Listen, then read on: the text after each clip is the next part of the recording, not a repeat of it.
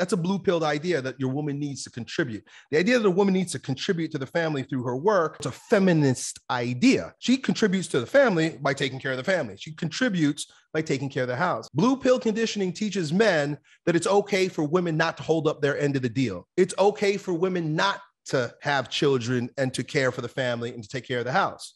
This is what strong, independent woman, blue pill mindset has unfolded. Lazy women, entitled women. If you're a red-pilled man, you wouldn't stand for that because you realize that she's not just worth the twat between her legs. This is what a beta male believes, or a blue pill man believes. He believes that because she's getting sex, that she's worth having around. That's not true. What does she bring to the table? Why am I marrying you? You don't work and you don't help me around the house. You're nothing but a burden. Essentially, what you got is a lazy, entitled woman.